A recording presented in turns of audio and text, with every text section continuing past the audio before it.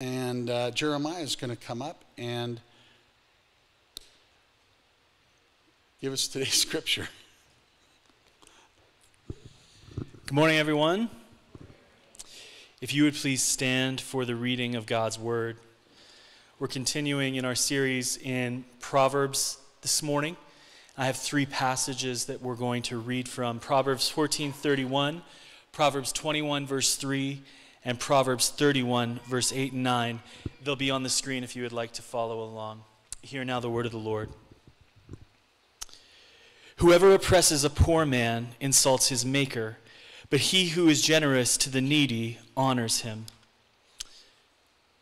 To do righteousness and justice is more acceptable to the Lord than sacrifice. And Proverbs 31, verse 8 and 9 says, "Open your mouth for the mute, for the rights of all who are destitute." I'll ask Justin to come up. I'll pray for him.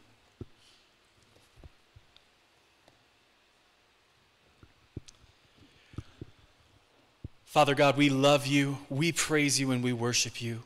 God, we give you glory in this place this morning. And Lord, would you be glorified through the words that you have given to Justin for us as a church this morning. We pray, Lord God, that we would open our hearts to receive from you and your word, that, Lord, we would grow in wisdom through your word, and that, God, our hearts would be open to do justice and righteousness in the world that you have placed us. Speak clearly through Justin. God, move on our hearts today. Would your Holy Spirit change us from the inside out? It's in your name we pray. Amen.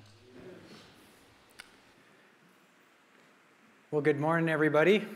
I'm not sure, I took on this topic of justice, but I don't know if it has anything to do with the fact that I'm kind of named after this topic. But, Tammy and I, we live just off of Nose Hill Park, right close by here, and I spend a lot of time in the park biking and occasionally running in it. But several times over the past few years, I've watched coyotes stalking deer, waiting to pounce on the weakest and most vulnerable of the herd. And they very patiently wait. In fact, they can wait for up to an hour or more, I think, crouched in the grass, and you can see them slowly inching forward as they tighten their circle around the herd of deer. And they, of course, focus on the weakest in the herd. And so I ask you, why is no one protesting this and saying that this is completely unjust and must be stopped? When humans do this, when we prey on the most vulnerable of our society, we have seriously strong reactions, don't we? We see it as unjust. We humans have some sense of innate justice. Of course, societies and people do end up with a twisted view of justice as a result of sin, right? Leading to oppression and injustice and things like slavery. But what exactly is this justice I'm speaking about? Where does it come from, and what does the Bible say about justice? Well, this morning, we're going to take a look at several different proverbs, but we're also going to make our way from the creation account and take a high-level look throughout the Bible and see what the Bible says about justice in the mission of God here in the world. So let's take a look at the four main points that we're going to cover today. Our first point is this, that all people deserve respect and dignity because they are images of God. Here we're going to go back to the story of creation, and we're going to see how the truth that we are created in the image of God is central to our concept of justice. Next, we're going to look at the fact that the way of the Lord is righteousness and justice. Here we're going to look at the life of Abraham, and we're going to define these two words that are really important for us.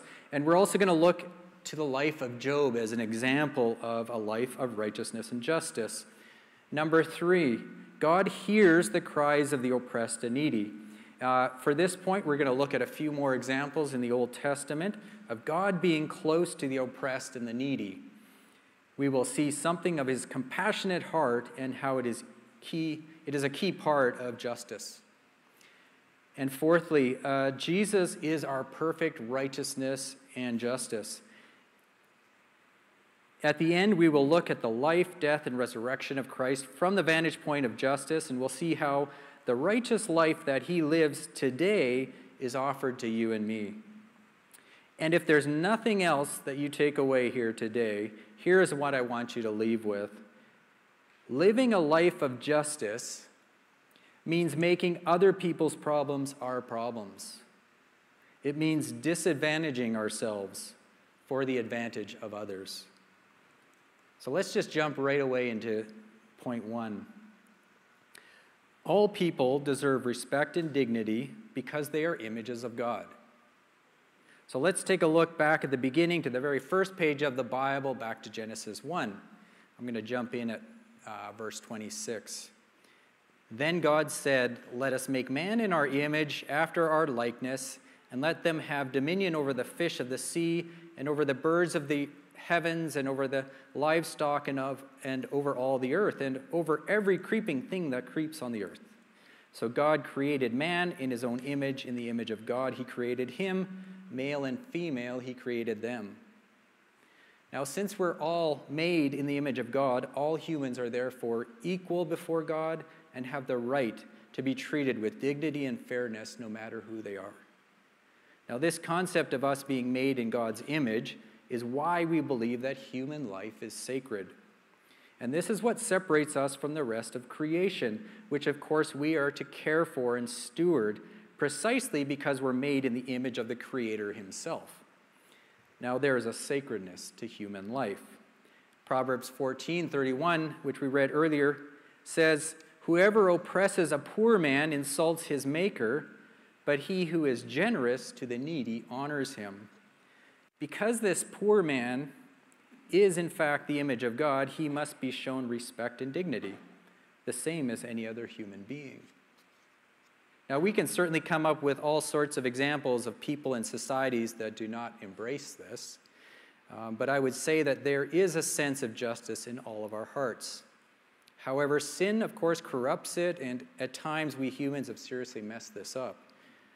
For example, for virtually all of human history, still today, there has been slavery on the earth. So the fact that we are divine image bearers, every single human being on the planet, means that all of us have equal worth. It does not matter what language you speak. It does not matter what race or gender you are. It does not matter how smart you are, how rich you are, or even how nice you are. Dr. Martin Luther King understood this principle very well. In fact, it formed the foundation to the whole civil rights movement that he led. In fact, in his famous sermon, American Dream, he said this: "The whole concept of the image of God is the idea that all men have something within them that God injected. Not that they have substantial unity with God, but that every man has a capacity to have fellowship with God. And this gives him uniqueness, it gives him worth, it gives him dignity. And we must never forget this as a nation. There are no gradations in the image of God. Every man, from a treble white to a bass black, is significant on God's keyboard, precisely because every man is made in the image of God. We will know one day that God made us to live together as brothers and to respect the dignity and worth of every man." The fact that we are all made in the image of God forms the basis of our concept of justice. So again, the point here being is that all people deserve respect and dignity because they are images of God. So I ask us all, who are the people that you find most difficult to treat with respect and dignity? Who are the people that you find most difficult to treat with respect and dignity? And the next point that I want us to understand and remember is this: the way of the Lord is righteousness and justice. So we're going to jump ahead a few more chapters to the life of Abraham, where we get to learn a little bit more about God's heart for justice. God says here in verse 19, "For I have chosen him," Abraham, "that he may command his children and his household after him, to keep the way of the Lord by doing righteousness and justice, so that the Lord may bring to Abraham what he has promised him. Now, these two words, righteousness and justice, are often found together in the Bible like this. There's a great connection between the two words that's important to understand. So let's take a look at these two words and see exactly what they mean in this context. Now, righteousness is a very religious-sounding word for most of us. Most of us don't really know what it means, but if I were to ask you what it means, you would probably say something like, it means to be a good person. Or maybe you would say it means to be right or correct. The Hebrew word for righteousness is tzedakah. Used here and throughout the scriptures, it means to be right with God and to be in a right relationship with God, and therefore, as a result, committed to putting right all other relationships in life. Okay, that's where this biblical word of righteousness comes from. So biblical righteousness is all about right relationships or healthy relationships throughout our lives. It's actually very practical, and it isn't actually religious at all. In fact, it touches our family, our workplaces, our communities, our society. Now, the Hebrew word for justice is mishpat, and it has two modes or meanings. The first is this concept of retributive justice, and this is often what we think of when we think of justice. And it means that when you steal $5, you need to give $5 back. It's a concept of punishment also. It's the court of law in our society. While this type of justice is what we normally think of, it's not really the main mode of justice that we find in the scriptures. No, the second mode of justice is restorative justice, and this is the most common form of justice that we find referred to in Scripture. And this mode of justice is all about ensuring that people are treated fairly. It is defending the vulnerable and the oppressed. It's about changing laws.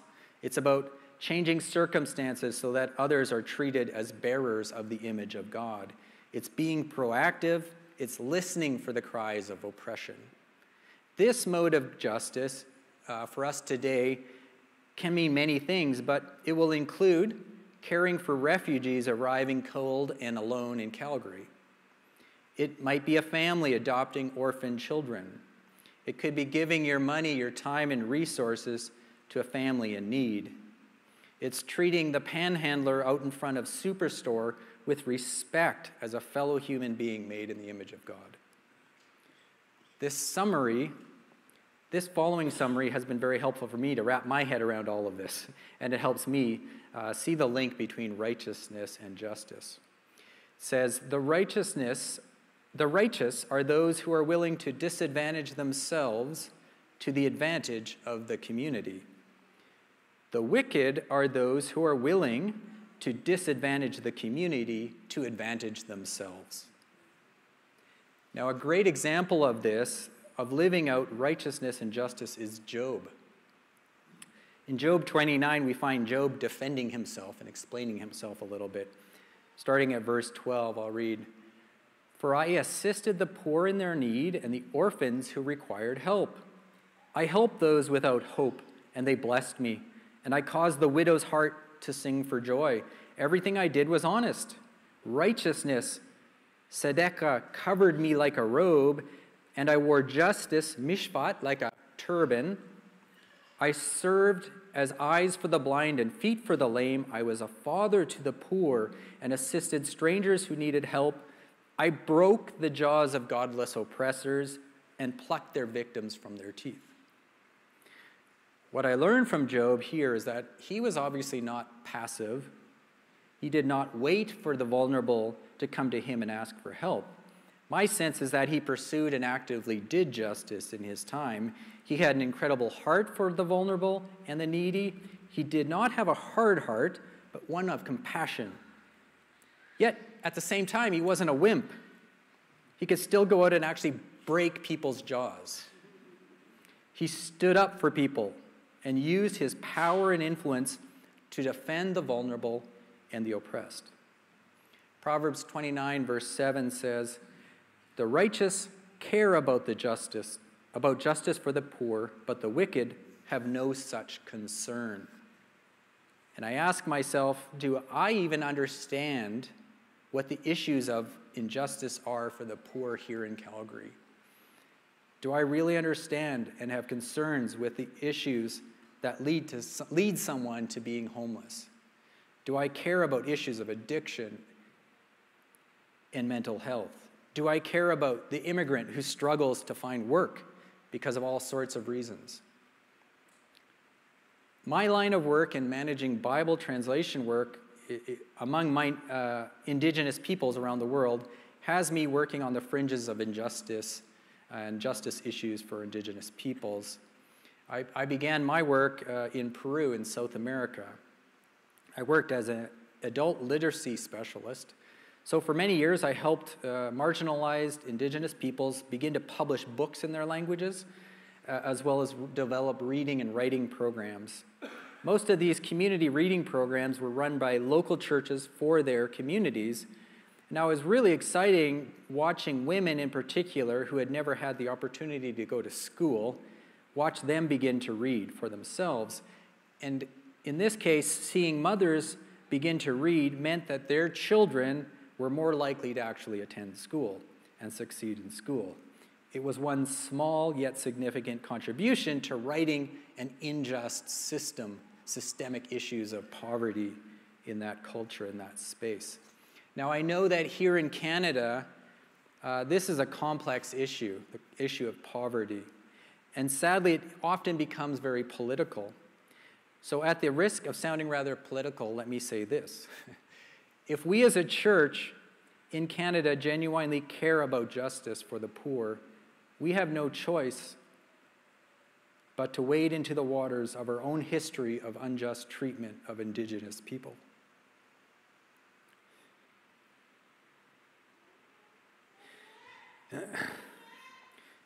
We have no choice but to care.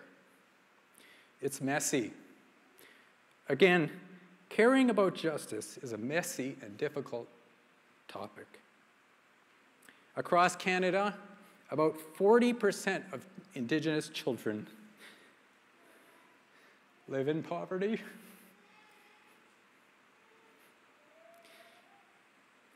Sorry. Indigenous adults living on reserve are twice as likely as the average Canadian to deal with mental illness, intergenerational trauma, caused through things like residential schools, is strong today.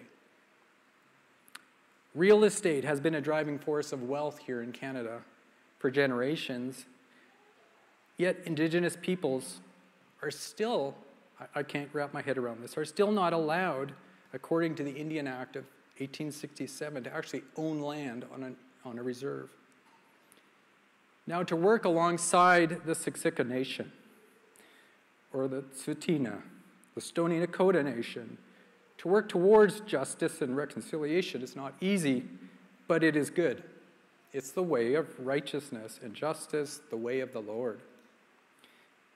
If you're wondering how you might get involved or educate yourself about these matters, I'd suggest the following website by the Evangelical Fellowship of Canada, where you'll be able to find out a lot of great ideas of how Christians in Canada can get involved in these types of issues. Go to evangelicalfellowship.ca/Indigenous relations. Again, to our point here, the way of the Lord is righteousness and justice. So I ask all of us this question: what injustice in the world do you deeply care about? And what is God asking you to do about it? What injustice in the world do you deeply care about? And what is God asking you to do about it? The next point I want us to understand and remember is this: that God hears the cries of the oppressed and the needy. Jumping ahead to the Psalms where we read this morning, we read a little bit more of God's heart for justice and getting to see, in this passage, we get to see a few more categories of people that are vulnerable and in need. From Psalm 146, again, I'm going to read, God who executes justice for the oppressed, who gives food to the hungry, the Lord sets the prisoners free, the Lord opens the eyes of the blind, The Lord lifts up those who are bowed down. The Lord loves the righteous. The Lord watches over the sojourners. He upholds the widow and the fatherless, but the way of the wicked he brings to ruin. So God is near to the vulnerable. He watches over them. He watches over all of them. His heart is near to the marginalized, the refugee, the prisoner, the orphan. Now, the next scene I want us to look at is that of the Exodus. We're going to look at Exodus 6. I'm going to jump in at verse 5, where it says, "Moreover, I have heard the groaning of the people of Israel, whom the Egyptians hold as slaves. I have remembered my covenant. Say therefore to the people of Israel, I am the Lord, and I will bring you out from under the burdens of the Egyptians, and I will deliver you from slavery to them. And I will redeem you with an outstretched arm and with great acts of judgment." God heard their cries. God acts with justice. This Exodus story is one of the most celebrated stories, of course, in Jewish history. And there is so much we can learn about God here. He's not distant. He listens to the cries of the oppressed, and he will ultimately respond and bring justice. Yet it's hard to ignore the fact that it was not long after this very story before Israel themselves became the oppressors. And there's another truth in here about justice. We are all sinners and give in to sin. Throughout history, including today, we see that people who were once oppressed by others can quickly themselves turn into oppressors. We tend to have very short memories. So God sends prophets to speak on his behalf in the scriptures. For the most part, these prophets were confronting wickedness and injustice in Israel's society. It was often pointed at the leaders, at those in positions of authority and power. Acts of injustice are often done by the powerful towards the vulnerable of society. And this is what God addresses over and over through the prophets, and it is still no different today. But many of the prophets' calls are to the average Israelite who simply began to ignore the cries of the oppressed. Their injustice and sin was not always one of active oppression, but instead was one of apathy. It was a passive ignoring of injustice. So instead of doing justice, they instead put their focus on religious activities, on fasting and making sacrifices to God. So in Zechariah 7, we read this, "Then the word of the Lord of hosts came to me, say to all the people of the land and the priests, when you fasted and mourned in the 5th month and in the 7th for these 70 years, was it for me that you fasted? And when you eat and when you drink, do you not eat for yourselves and drink for yourselves?" And the word of the Lord came to Zechariah, saying, "Thus says the Lord of hosts, render true judgments, show kindness and mercy to one another. Do not oppress the widow, the fatherless, the sojourner, or the poor, and let none of you devise evil against another in your heart." But they refused to pay attention and turned a stubborn shoulder and stopped their ears that they might not hear. They made their hearts diamond hard. So here we see that the whole society, all the people of the land, including the priests, had become focused on religious activities instead of compassionately doing justice. They thought that sacrificing comfort through fasting is what God really wanted, but they were getting it all wrong. They were focused on themselves, and they ignored the vulnerable. Throughout the scriptures, we see 4 common categories of vulnerable people. So I want to go over those right now. First, you hear of widows. Since if a woman had no husband, it meant she was very vulnerable to abuse, to slavery, and potential starvation. The fatherless or orphans, these children are similar to the widow, that they were vulnerable to abuse, to slavery, and starvation. The next category is the sojourner, and it means the foreigner, or those that wander. These were vulnerable since they would not have land, and thus would not have a way to provide for their basic needs. It could be that they had fled famine in their own land or war and were now forced to wander as refugees. So they were also very vulnerable, much like Noemi was in the book of Ruth. The fourth category is the poor. Now, in Israel's society, the poor were often people who had, for some reason, lost their land. And the issue of, this was significant because generally land equated to wealth. And this issue of land was very important. And for this reason, God established many laws regarding land, the just distribution of land, and even the return of land to those who were forced to give it up for some reason. Now, switching gears and going to another prophet, Micah. Micah also addressed issues of injustice.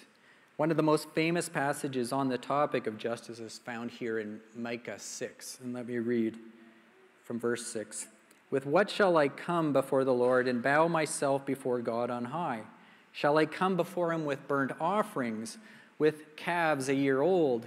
Will the Lord be pleased with thousands of rams, with 10,000s of rivers of oil? Shall I give my firstborn for my transgression, the fruit of my body for the sin of my soul? He has told you, O man, what is good, and what does the Lord require of you, but to do justice and to love kindness and to walk humbly with your God. This issue of becoming outwardly focused on religious things and religious activities, in this case making sacrifices, is not what God ultimately wants. I find this challenging personally. While I haven't exactly considered, sacrificing my firstborn son, I have often fallen into the trap of simply going through the motions of religious activities in my life.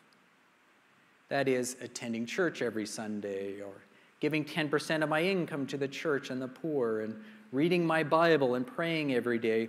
These are all great activities and important things, but have they replaced doing justice? Have they replaced loving kindness? And when I honestly stop and look at my life, I'm not much different than those to whom Micah is speaking here. One of our passages that we read this morning, Proverbs 21:3, continues this theme of being overly religious. To do righteousness and justice is more acceptable to the Lord than sacrifice. Jesus spoke often about this issue of being overly focused on external religious activities to the exclusion of the most important things. In Luke 11, we read, "But woe to you, Pharisees, for you tithe mint and rue and every herb and neglect justice and the love of God. These you ought to have done without neglecting the other." So what Jesus is saying here is that we must give to the poor out of a sincere heart. God is most concerned with our hearts and not so much with the superficial things that we do. Now, it's important to note that Jesus didn't say to the Pharisees that they should stop tithing and being generously giving to the poor, but instead, he put the focus back on the heart. He wanted them to care for the poor out of a sense of love and mercy, not out of a sense of rule following and obligation. Again, the point of this section is this: God hears the cries of the oppressed and needy, and so should we, right? So where and how have you acted more as an oppressor than an agent of justice? I ask us this: where and how have you acted more as an oppressor than an agent of justice?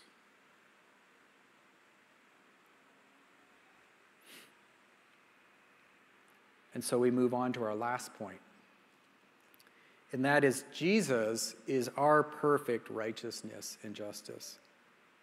In the midst of this human legacy of injustice and wickedness, God sends us this most generous and very undeserved gift, his Son.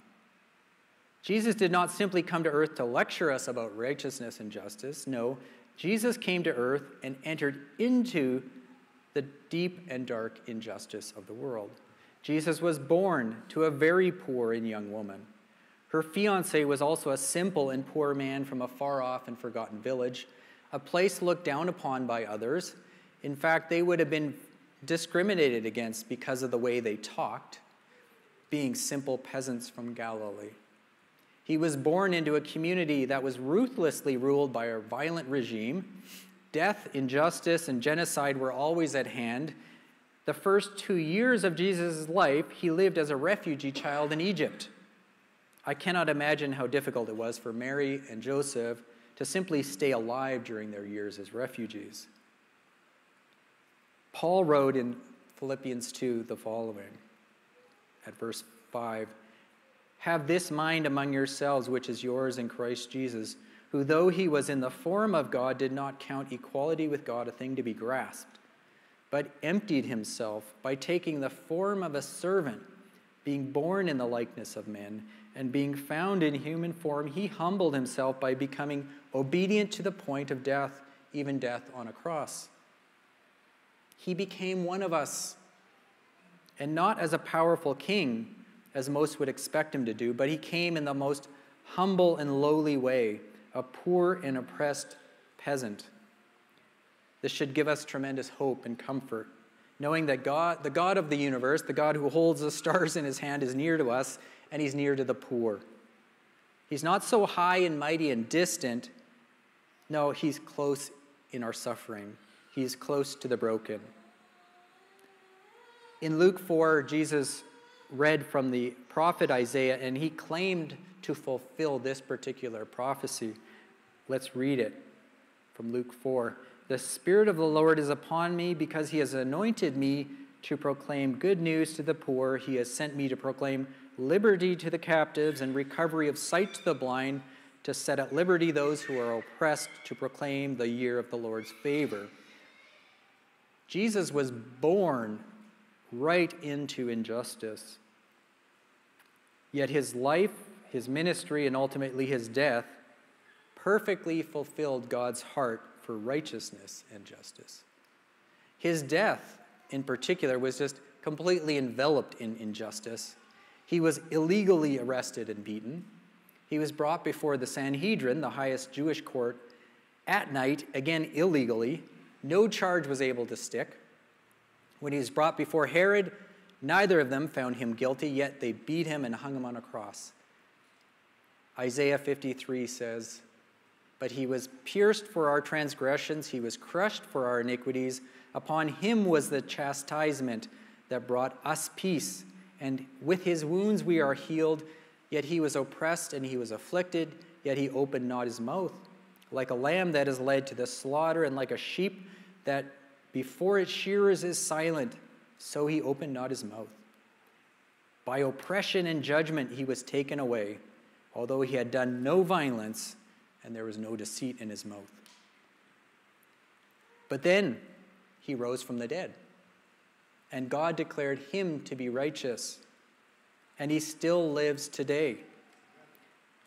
And now the righteous and just life that he currently lives, he freely offers to us so that we can be declared righteous before God, and we can be free of darkness and sin in our own lives. Now, the earliest followers of Jesus embraced this new life, and it changed everything and began to compel them to follow the example of the life of Jesus. And they became known for their care for the poor and vulnerable. Social justice became their trademark, and yet it was never their good works or their justice work that made them righteous before God.